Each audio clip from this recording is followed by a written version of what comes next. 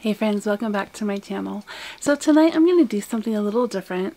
I spoke at our local public library this afternoon on the topic of letter writing and the history of the Postal Service. So for those of you who aren't aware, I run an international letter writing society called the Victorian Letter Writers Guild. I've had that for about 4 years now, and I also, a couple of years ago, started a local letter writing society within my community. And so we have a monthly meeting, and so this month was my turn to talk. And so I posted about that on my Facebook earlier, and several friends said that they were interested in hearing about that talk too. And so I told them that I would refilm it here at home. So I am in my craft room tonight. I am my little office library craft hangout letter writing area in my home. My husband has gifted me with this entire room to just sort of set up my pretty things, and that really means a lot. It's pretty huge because we have 8 children at home still, and we have children that are sharing rooms in order to give me this space, and so that's really a blessing. I really appreciate that my family is willing to give me, to sacrifice for me to have this just spot to relax and to have the things out that I enjoy. So anyway, here I am in this room. If you can hear my little, let's see if I can get it. There's my, my dad bought me that clock for my birthday last year. It's really special. Cuckoo clock.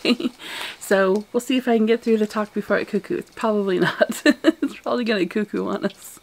So I put together this talk. I'm refilming it for all of you. And on top of that, I'm actually going to figure out how to add graphics, photos, pictures, whatever, images to this video. Now, don't laugh at me, but that is like really huge, and I have no idea how to do that. So you better share the heck out of this video because I'm going to work really hard on it. So tonight I'm going to talk to you about the history of the Postal Service, stamp collecting, current mail art trends, and just the evolution of letter writing in our society. So this is not at all like an exhaustive study of the entire history of the postal system since the Dark Ages or anything like that, but it's just a few fun bits of information. Please don't feel like you need to, fact check me in the comments or whatever like that. This is just information that I found online, so if you have a different perspective, yay. But this is just what I have to share. At times I'm going to go back and forth between the US postal system and the British postal system because they kind of evolved together, and, we did come from them. Alright, so the act of letter writing goes back to antiquity. The letter that the biblical King David wrote to Joab in about 1000 BC ended the life of his rival for Bathsheba. Homer also describes a fatal letter in the Iliad in about 750 BC. It was a long time ago that letters were recorded as being written. Then letters have been written on all kinds of materials, right? Lead, metal, wood, pottery, animal skins, even on an apple, as in Ovid's story of Acontius and Cittipe. And they've been written for all kinds of reasons. To start a relationship, to end a relationship, to teach, to learn. They've been sent with joy or with regret. They've been sent out of love and out of shame, but always in an effort to communicate something meaningful. In this particular slide, we see George III on the eve of the war with Napoleon. In fact, it's just a few days before the beginning of the Napoleonic Wars. This was made in 1803, and this is a picture of a letter George III wrote. He wrote it in his own hand, as opposed to having a scribe or some sort of servant write it for him. And this letter actually sold in 2019 for $15,000 at auction. So that just goes to show how important some letters and pieces of history are. But the truth is, that's how our history has been preserved in so much of the time, right? With letters or journals, that is how we've been able to pass on our information and our histories through our letters. So it's important that we write letters, and it's important that we save letters. and maybe a journal backup. So I've often said that I express myself better in writing, but how many times have I shot off an angry email or hastily posted something on social media only to wish I could take back my words? Our digital age makes it easy for us to communicate with keyboard and keypad letters in a matter of seconds, when, in contrast, even today's fast-paced society takes several days to mail a written letter just across the street. Most of us have memories of writing letters to an older family member or a friend. Before the internet took over, this was how we communicated with Grandma because a long-distance phone call was too expensive. Homemakers sent recipes back and forth, men conducted business by correspondence, teenagers sent love letters to celebrity crushes, and children copied the address on the back of the cereal box to request a catalog to make a birthday list. The internet completely changed all of this, and for a short time, there was a fear that the art of letter writing was forever a thing of the past. But this is not so. Now that the newness of the internet has worn off, snail mail is trending again. In fact, it's the very existence of the internet that is making letter writing great again. Several letter writing societies, mail swap groups, postal art communities are cropping up internationally, as well as locally, and people are finding the peaceful relaxation of letter writing and postal art creation to be a lovely calm in this chaotic world. As a little girl, I received a postcard or letter from my great-grandmother monthly, sometimes weekly, until she passed away in 2005. I didn't write to her nearly as much as she wrote to me, but I credit my love of letter writing to her and a few other family members who knew I loved to read and write and would send me fun correspondence. In school, I was always in trouble for passing notes to friends. I have a dresser drawer full of love notes between my husband and I during our high school years and my college years. And another with letters that are from my mom, since we spent time apart during my high school years. I'm so thankful to have these records of little bits of my life to pass along to future generations. They help me remember loved ones who are gone, and they help me to see how I've changed and grown. They're all pieces of my history. After I was grown and had my own family, I didn't have a lot of time for letter writing. I had many young children at home, and my faithful letter writers had either passed away or had their lives had gotten busier too. But most of all, we'd all discovered Facebook. Why write a letter that takes days to be received when I can communicate all I need to in seconds? The problem with going totally digital, though, is that there's no record of your life to pass along. Where is the record of the last 20 years of my life? It's on a social media site somewhere, where it can be erased in the push of a button. We don't even push buttons anymore now, we click keys. When I was a little girl, I dreamed of finding an old trunk in an attic. I'd spend a rainy afternoon going through all the letters and journals inside, and I'd learn all about my secret family history that had lain hidden away for decades within dusty, musty letters and diaries. How are my daughters and granddaughters going to have this experience? I guess I'll have to give them my Facebook password. Our stories are important. Right now, I don't have any grandchildren to write letters to, so I write my future grandchildren letters in my diaries. My story is important, and I want them to know who I am. About 10 years ago, I discovered a site called swapbot.com, and it opened a whole new world to me of meeting people and sharing things through the mail. I discovered things like mixed media art collage, and stamp collecting, and traveling postcards, craft sharing, and book swapping, and many, many people all over the world looking for a pen pal.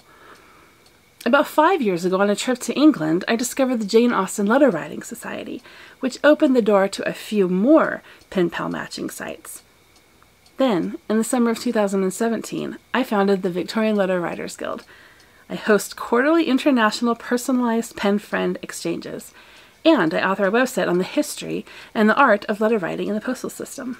This group has grown to over 700 active ladies worldwide. We periodically do themed group exchanges, and I also match up pairs of ladies as pen friends. It has been so fun to learn about the people and the cultures all over the world, and I often hear how group members have felt less lonely on their birthdays because of the cards that they've received in the group exchanges, or how they've found a special friend in a private pen pal match. It's been especially great for some people who have been in very restrictive lockdown situations. These things didn't occur to me when I started that group, but it's been a blessing to know that these are the results. And in the winter of 2019, I started the Northwest Arkansas Letter Writers Society. If you want more information about that, make sure to message me. Letter writing is not dead, but it's definitely different. The majority of people that I correspond with are people that I have never actually met in person. Some of my closest friends live thousands of miles away from me, but we hold in common our desires to slow down and express ourselves, and to share our thoughts and ideas and dreams with someone who will take the time to sit down and thoughtfully read them. Letter writing and letter reading has changed because our world has changed. When I receive a letter from a pen friend, I set it aside for a quiet moment after my kids have gone to bed. When I think I can get through the whole thing uninterrupted, I set the mood for enjoying the letter by sitting near a lamp with a low light, or sometimes I even light a candle or make tea first. Sometimes I sit in this chair. It's a really cozy spot. I take the time to look at the envelope and read the address and think about how far this letter has traveled. Sometimes there are stickers or other artwork on the envelope, and I think about my pen friend taking the time to create this pretty letter for me.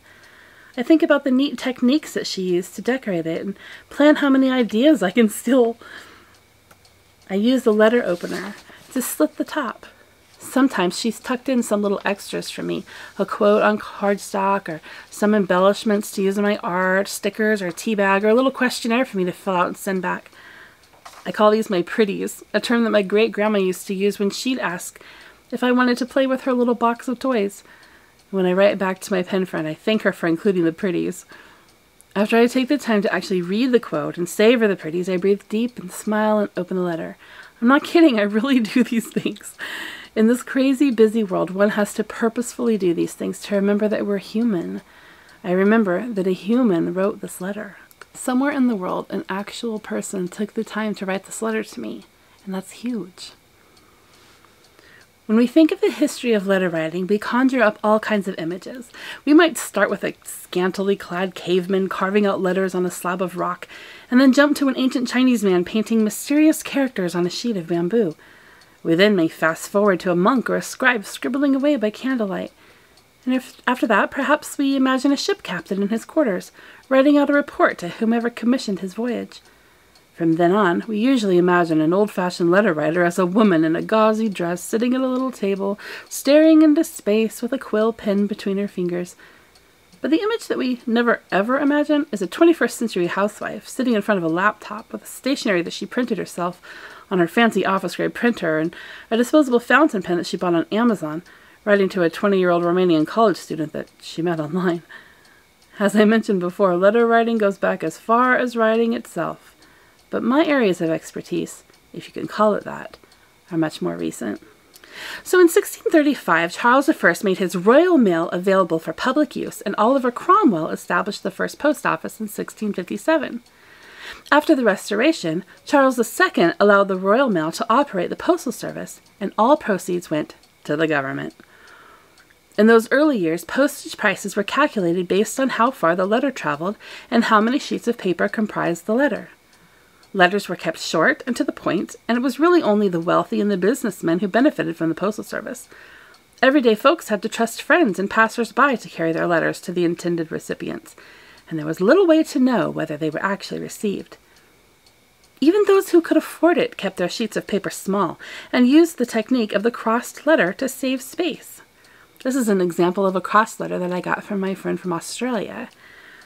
You start out by writing your message all in one direction and filling the sheet, then turn it to the side and write again. And some people even turned it diagonally to offer a third line of correspondence to their friend before flipping the paper over and doing the entire thing all over again on the other side. This way they got the most bang for their buck, and they sort of outsmarted the postal service. So envelopes would have been considered another sheet of paper, so early letters were just folded over and sealed with wax and a signet ring or a seal. In fact, I was reading Pride and Prejudice the other night, and I was talking about Mr. Darcy and how he had written so much that he had even written on the envelope. One also had to keep in mind that it was the recipient and not the sender who paid the price of postage. So many letters sat on post office shelves until they were eventually thrown away undelivered. Sharp contrast from now, where we have to pay ahead of time. Those days, they paid when they received it. So strangely, the Postal Service would not deliver letters from one London address to another. so people had to employ private messengers to carry packages or letters across town. In 1680, William Dockwra created the penny post, charging 1 penny for letters under a pound in weight, delivered within a 10-mile radius. This, along with his idea of prepaid postage, was revolutionary. Dockwra had a postmark ink stamped to each letter sent by penny post. A triangular shape with a sorting office initial in the middle indicated that there was no more postage due on the letter. It was accompanied by a heart-shaped stamp with the date and the time of the dispatch, and this helped to keep the post accountable, and the recipients would know whether it was the carrier who had delayed their mail or their own servants. The idea was genius, but as was the way in those days, the Duke of York, later King James II, who owned the monopoly on postal revenue, sued Dockwra and made the penny post part of the Royal Mail Service. The popularity of writing letters increased, and by 1770, the numbering of houses began. By 1805, it was mandatory to have a house number. Letter writing was fast becoming a favorite hobby, a pastime, and a part of culture, and everyone needed to have their houses numbered to make mail delivery much easier. The first stamp collector was probably John Bourke, who served as Receiver General of stamp dues in Ireland in the late 18th century. He made a book of the revenue stamps that he'd collected up until 1774, along with the hand-stamped charge marks that went along with them. Some revenue stamps were also used as proof of postage paid. So these were not the adhesive paper stamps that we have today, but an actual dip-in-ink stamp. A revenue stamp was a label used to collect taxes or fees on various things like alcohol, illegal drugs, firearms, playing cards, and more. We don't use these anymore, as these taxes and fees are just tacked on automatically through computerized checkout, and account numbers are used to track payments. The 18th century is known as the Great Age of Letter Writing, because that's when private letters really started to become talked about publicly. Mail routes were expanded, making timely delivery much easier and less expensive, and people began using their letters as ways to make themselves known. With cheaper and faster deliveries, they could write more letters. So they could convey more than just bits of necessary information, but they started talking about the weather and their health and their pastimes. Public figures used letter writing to build an image and increase their popularity. Who doesn't want to read someone else's private correspondence, right? The poet Alexander Pope carefully constructed his letters to give off a certain image of himself, and then he had them published, and many others did the same. The epistolary novel became popular, a novel that's told in the form of letters. Frances Burney and Samuel Richardson wrote successful epistolary novels. The first North American novel was in letter form, and so was Mary Shelley's Frankenstein. Jane Austen played around with the technique in her short work Lady Susan, and some people even think that Pride and Prejudice was originally written as a series of letters called First Impressions.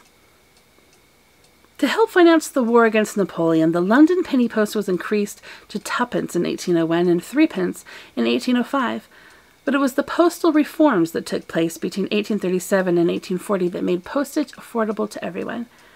This is when rates began to be determined by weight and not by distance. It was found that the most money was being spent not on transporting the letters, but on handling them. If a system of uniform prepaid letter sheets and adhesive stamps were available to all, the service could be streamlined. Once it was instituted, revenue saw a 120% increase in just 3 months. The first postage stamp, the penny black, was used in 1840. It featured an image of Queen Victoria. Because it was the first postage stamp, the penny black did not show a country of origin. Today, British stamps are still the only postage stamps not to do so. All British stamps also follow the first stamps by incorporating an image of the reigning monarch. People began collecting stamps right away, and by 1860 this new hobby had spread across the world, and some countries began overproducing stamps because they knew they could sell them to collectors. Stamp albums began to appear in shops and catalogs, as well as literature about stamp collecting. Although collectors were mainly children and teenagers in the beginning, many of them grew up to continue their hobby as adults. For over 175 years, people have found stamp collecting to be an endlessly gratifying hobby. One is always receiving mail from which to glean more stamps. So I want to show you my stamp collection book. I've been working on this for a couple of years. It's definitely not finished. But a few years ago, a friend sent me this pretty book. It's very metallic. And so I started a stamp collection. Now in the front of it, I just have some rare sorts of things.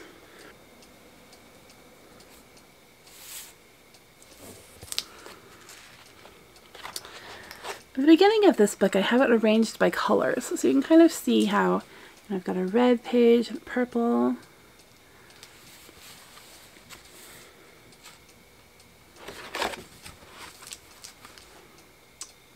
Orange and green.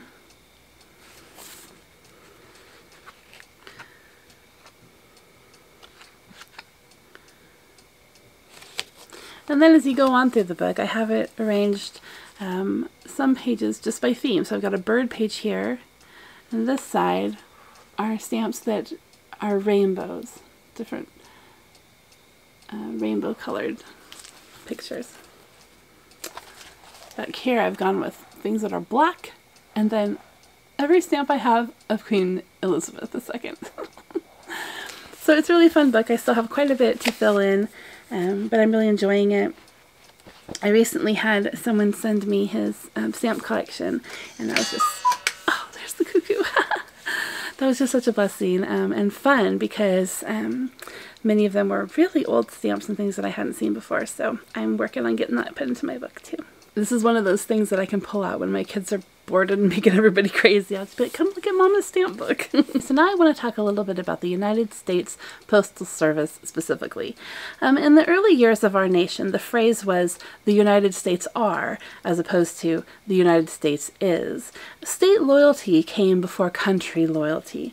The organization of the U.S. postal system was started and ran similarly to the British system, but it is one of the main things that united our states together, right? The states all had to work together in order to deliver mail over state lines. In fact, the USPS was founded almost a year before we actually became the United States. With the advent of the Postal Service, citizens now had a direct line to their governments. Before the incorporation of the telegraph in the mid-1800s, mail was the only way to communicate long distance. It was really difficult for whole families to settle in the West because of the issues with isolation. If you told your mother goodbye in Missouri and moved out to Oregon, a lot of times that was the last time you would ever see your mother. But being able to correspond usually lightened the heaviness of that a little bit. Therefore, one of the first steps that a town took to legitimize itself was to apply for permission to build a post office and to have its own zip code. And we even think of that now. How do we determine if a city is a city? If it has a postal service, a post office, and a zip code. Postage was not cheap. It cost today's equivalent of $7 to send a 1-ounce letter across the country in 1850. But people were willing to pay this price to communicate. Newspapers shipped for free, so the country was able to unite through knowledge, participate in national politics, and more. Transportation accommodations grew out of the postal system. The post roads that were built for mail routes have morphed into many of the roads that we use today. So when you see roads called post or stagecoach or wire, it's likely that these were once mail routes. Many of our popular airlines like United and Delta started out as air mail carriers. After World War I, there wasn't really a need for aviation until the advent of airmail. Airmail stops around the nations allowed for communities to grow their aviation programs when they never would have had a market for it if they relied solely on just passenger flight. So as I said earlier, my main area of interest is the Victorian era. More than any other time in modern history, the Victorian age saw the most change to European and American societies. Many rural farming communities transitioned to urban centers of industry. Men and women began to talk about and take steps towards redefining their traditional roles. Theories about God and the origin of man and the practice of religion began to be publicly put forth, challenged, refuted, or solidified. The Victorian age saw a great revolution in the Western world. In the mid to late 1800s, as letter writing became an extremely common and inexpensive form of communication, certain manners and etiquette sprang up around the practice. Victorians published letter writing manuals to give one an idea of how to compose a letter for any and every circumstance. Instructions were given on appropriate decoration for a letter, depending on who you were and who you were writing to. Content as well as aesthetics were important. Men were encouraged to use the plainest paper that could be found. Women, though, could add a spritz of perfume, and don't we all love it when people do that? And all kinds of decorations, ribbons, flowers, sketches, and all the colors. Toward the end of the century, heavy, creamy paper with a monogrammed letterhead was the fashion. Simple and elegant. Sealing wax was still used and popular, but the methods of use changed over time. Wax wafers and dried gum were used by the general public for quite a while, But later on, colored wax became more popular, and certain colors meant certain things. For instance, red was used in letters between men or business partners, and black was used for mourning. Pink was used for congratulations. Women were free to use a range of colors no matter who they wrote to. Black ink was the favorite for letters, though some used blue as an alternative. While some letter guides cautioned against any other colors, others said they'd once been in fashion. This mentality carries on today, as some would shake a finger at signing an important document with anything but black or blue ink. And this brings me to today's postal art trends. These days, letter writers decorate not only the paper their letters are written on, like the Victorians did, but we also decorate the envelope. I've made and received some pretty elaborate pieces of mail with many textured layers of artwork on the envelope. Some favorite ways to decorate paper and envelopes include acrylic paints and watercolors, colored pencils and gel pens, magazine cutouts, old book pages and sheet music, ribbon, lace, stickers, and more. You can find many examples on Pinterest and lots of YouTube tutorials on how to make your correspondence super pretty. You can find envelope templates, all kinds of cool ideas for letter writing and making postal art. Often people will purchase unused retired stamps off of eBay to use on their mail.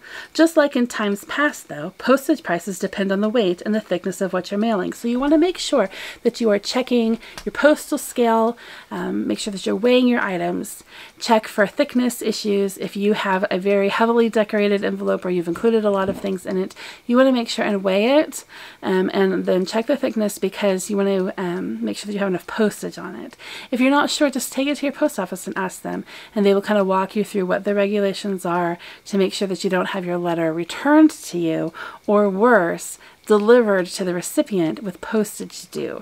There's nothing worse than doing that to someone when you're trying to make something pretty for them and they end up having to pay for it.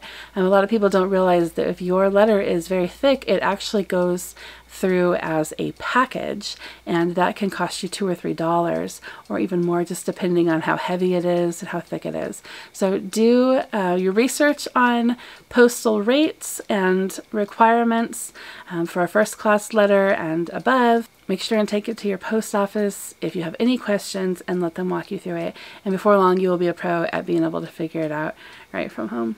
The Postal Service is pretty forgiving about what can be mailed. Basically, if it can hold a mailing label and it's not dangerous, you can mail it. So I have received all kinds of crazy stuff in the mail with just a label on it, no packaging. So I've received a Frisbee, one flip-flop, a plastic dinosaur, a pop bottle full of like toys and candy and stuff, and she just affixes the label right to the outside of whatever it is that she's mailing, and she sends it. According to a Facebook meme that's rolling around out there, people actually sent their children as well through the mail. I don't know about that. I don't know about the truth of that, but I've considered it. So postal art is a fantastic way to practice mixed media art. It's so fun to receive a pretty decorated envelope in the mail, and I'm sure that it makes our postal carriers smile as well. Postage prices rise quite often nowadays, and it can be difficult to remember the exact price of a stamp from year to year. In 2007, the Forever stamp was introduced, and then in 2011, all first-class 1-ounce stamps became Forever stamps. So basically, you buy the stamp, and it is forever good on a 1-ounce first-class letter. People buy them by the hundreds because they want to make sure and get the best price as the stamp prices do continue to rise. However, you know, some people believe that government funds the Postal Service, and that is just not true. The Postal Service actually doesn't receive any taxpayer revenue at all directly, and so the way that they are funded is through the sale of their stamps and the sale of other services, you know, like your packages or all that junk mail we complain about all the time. That stuff is actually keeping the Postal Service running and operating. It's not receiving government funds, so that is one of the reasons why I feel really passionate about continuing this art of letter writing. That's why I run my International Postal Society. I want to keep our Postal Service going. You know, even if the prices are rising so, you know, regularly, if you really think about it, for 58 cents, I can have someone drive to my home, pick up a letter that I've written to my mother who lives in Oregon, which is 1,800 and some odd miles away from me. They drive it to the nearest processing facility. The facility people make sure it gets processed. I know a lot of it is by machine, but it has to have somebody managing it, right? They process the letter through. It then gets shipped all the way out to Oregon, whether it's by plane or by truck. It gets there eventually, and actually only in just a few days. Then they run it through a second sorting facility, mail carrier there. You know, she picks it up from whoever has sorted it out into the piles for her, puts it in her mail bag, drives her car to my mother's neighborhood, gets out and walks the neighborhood. I know this woman. She really does walk the neighborhood. She's super fit. And drops it in my mom's mailbox, where it lands on her antique sewing table that's right under her little mail slot in her wall of her Victorian home in Eastern Oregon. And it's 58 cents. That is amazing. That is mind-blowing that that's all it costs for that service. I'm not going to complain about the Postal Service, and you shouldn't either. Alright, so what I really want to convey today is that even with all the fun and pretty and artsy things that can be done to make your mail look fantastic, the real heart of letter writing hasn't really changed. People are still sharing bits of their lives through pen and paper.